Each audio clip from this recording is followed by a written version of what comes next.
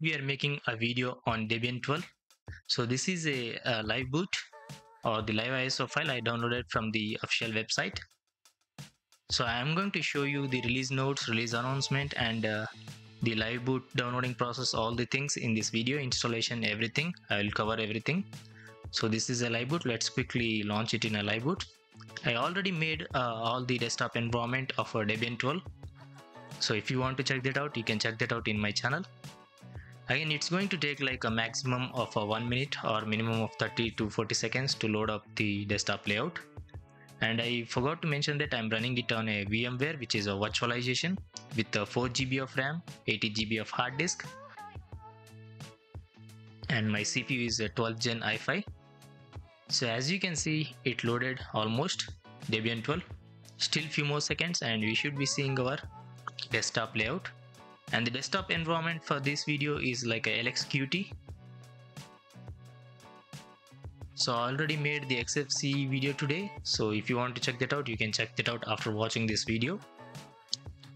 So I already made like 4 other desktop environment, including XFC, GNOME, KDE Plasma, MAT, and Cinnamon. So there is one desktop environment left, which is LXDE. I'll be making that in the tomorrow video. So if you want, you can subscribe and check that out in the tomorrow's video. Almost a few more seconds and we should be seeing our lightweight desktop environment, which is LXQT. Again, Debian 12 was released like a few days ago, which is like a week, I guess. So you can compare in my channel of the Debian 12 desktop environments and choose your favorite desktop environment of Debian 12. And I'm going to show you the first live boot, not the direct installation process. It's always a good option to always boot it, even it's a stable release. Go with the live boot first and then go with the installation after you're satisfied, because sometimes there will be some bugs. Not every time, sometimes. So as you can see, we are seeing a mouse pointer here. That means a few more seconds to load up the desktop layout, which is LXQT. Usually it shouldn't take this much of time, but I don't know what's taking it long. Even the XFC, all the other desktop environment also took this much of time. It's almost like a 35 seconds or 40 seconds. We are still not seeing our desktop environment or the desktop.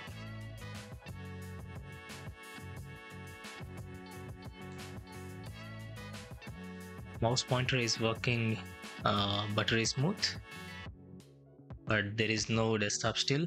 And here is our desktop. It took almost like a 45 to 50 seconds. Let's quickly change the display resolution.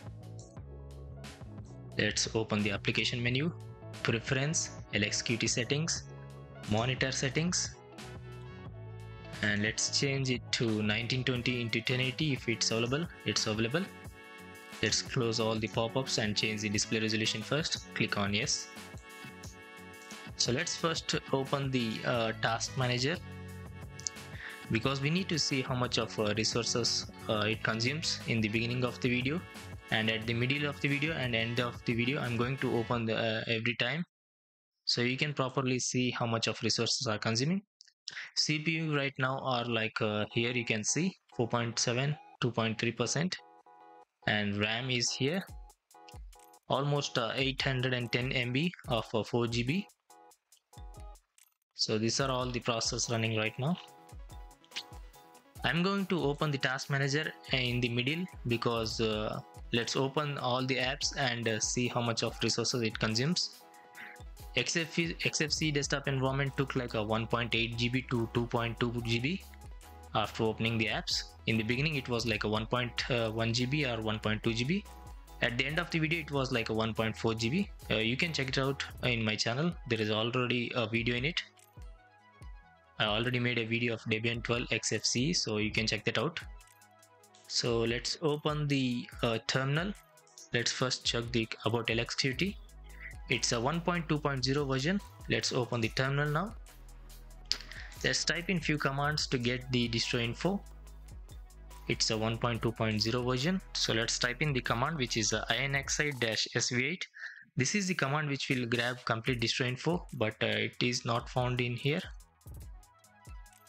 So let's type in cat etc:/issue.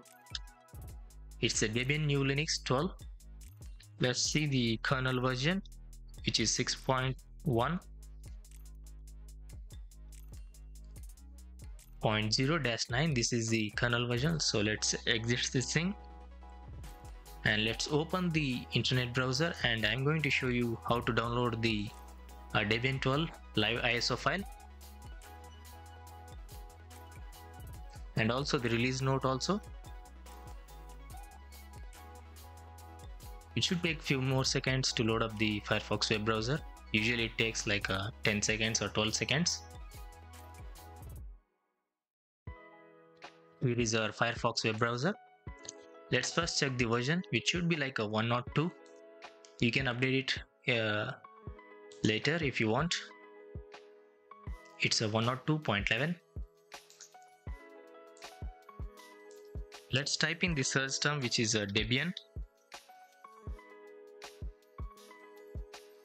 I'm using a VPN, so you will be seeing like this if you use a VPN. So this is the official website, which is debian.org.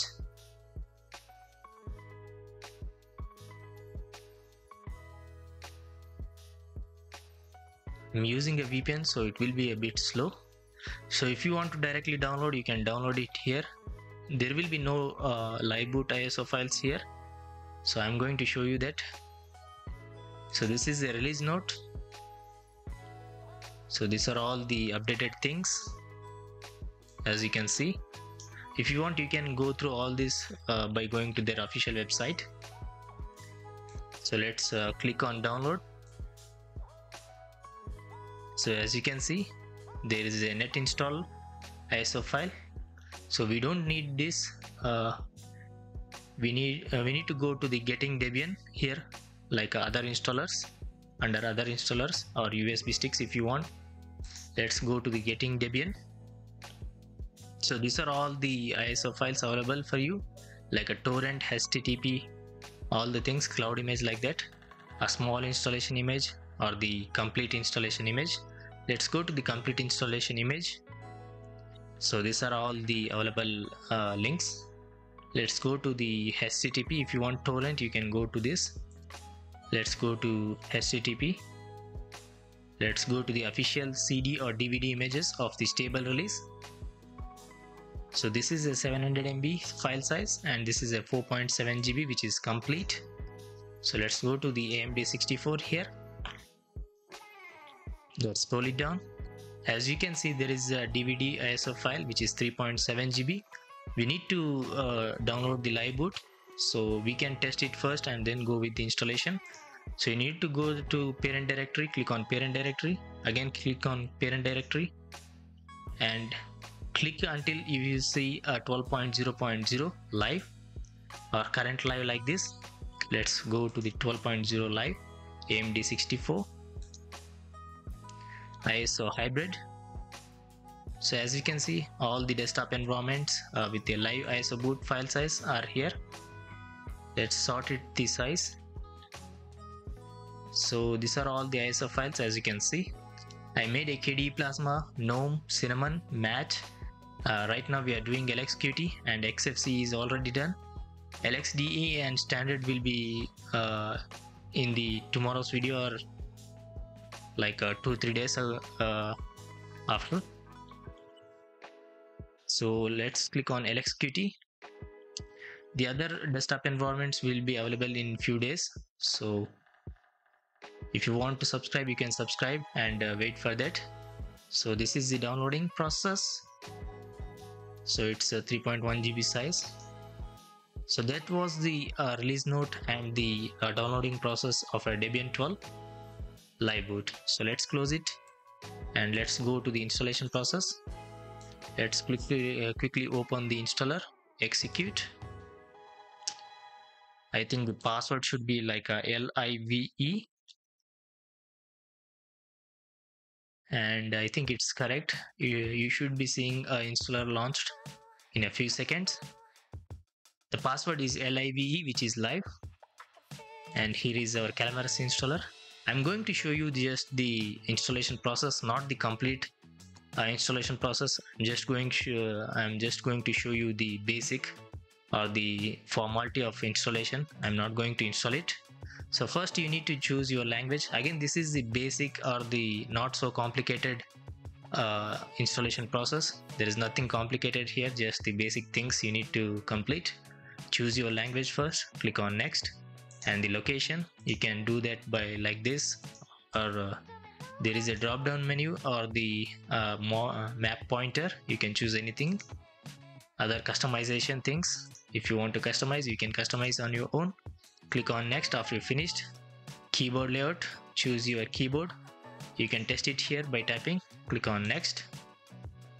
Choose your hard disk first here. If you have a multiple hard disk, you should be seeing two options. I'm using it on a VMware, so I'm seeing a VMware virtual 80 GB. If you want to delete the current operating system and want to install the Debian 12 LXQT, you need to choose this option, because it will delete everything, including the media files, all the important things you have, even the current operating system. So be careful while doing this. You need to have an idea of what you're doing here. So if you want dual boot, you can go with the manual partitioning. So this is to encrypt your system. You need to provide the password, which should be same in both the boxes. So if you don't want, you can just uncheck that. And you need to choose your bootloader location if you want to choose it automatically, or you can do that later by do not install a bootloader location, like that. Click on next after you satisfied, after you choosing everything. You need to provide your username and password. I'm choosing the simple username and password. You need to provide the strong password and write down the password, because if you forget, it will be painful. So these are all the things which should be filled. If everything is going good, you should be seeing a tick mark. If something is wrong, you should be seeing like this. Let's click on next. This is the summary of what we chose in the previous installation steps. So everything is good. Click on install. It's going to take a few minutes, and it should be installed in your main PC or the VMware VirtualBox, whatever you choose. So that's the installation process. Let's quickly check out some of the features, like desktop features, calendar, date and time, volume, devices or disk, notifications, language, clipboard, power off and button, all the things.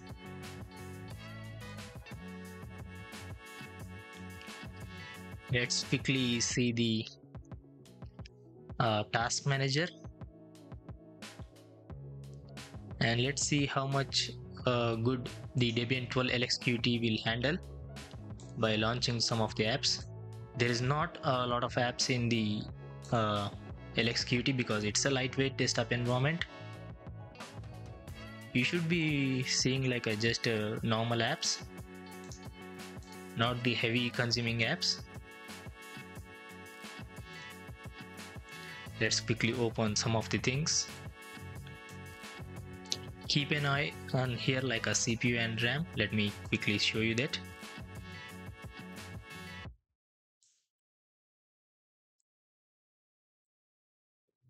Like a RAM is almost 1 GB. CPU is here. Sound and audio. Let's quickly open the LibreOffice also. I think we are good.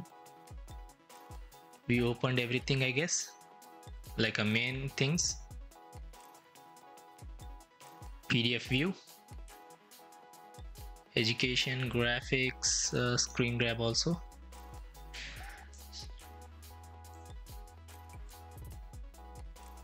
So the RAM is almost 1.2 GB and CPU is also here. So everything is going good. Just some bit of lag, I think, just because of LibreOffice. The LXQT desktop environment will handle almost good because it's a lightweight desktop environment, you already know. So let's quickly check the versions and close the apps. Screen grab, board screen grab. This is the version. Let's close it. PDF view version is here. Let's close this one also. We can't see the version. No problem. Let's close it. I think this is a email client, I guess.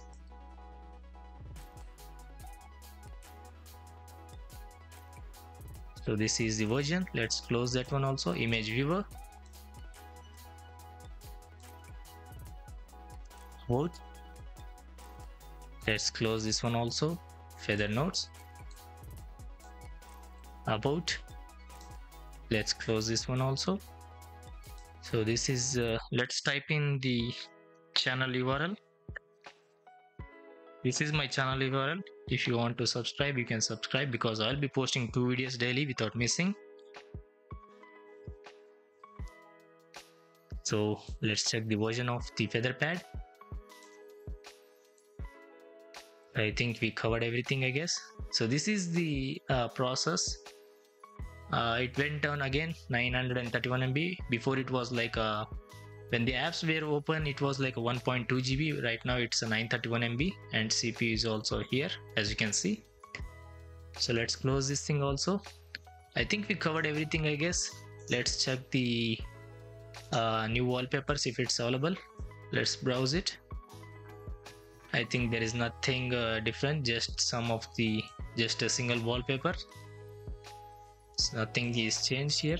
I showed the installation, I showed you the downloading process, I showed you the desktop features, I showed the applications, RAM consuming, everything, I guess. I completed everything, so no need to make a lengthy video. So these are all the apps which comes pre-installed, as you can see here. Let's quickly open the Synaptic Package Manager. The password should be live. And version should be like a 0.91, I guess. It is taking few seconds here. Let's check the version, about 0.91.3. So the installed version will be highlighted with a green box, and the installed version will be here. So let me quickly scroll it down. If you want to see this in a slow speed, you can change the playback speed in the YouTube to 0.25 from 1. You can see properly that. So instead of making a lengthy video, I made like that. I hope you understand that.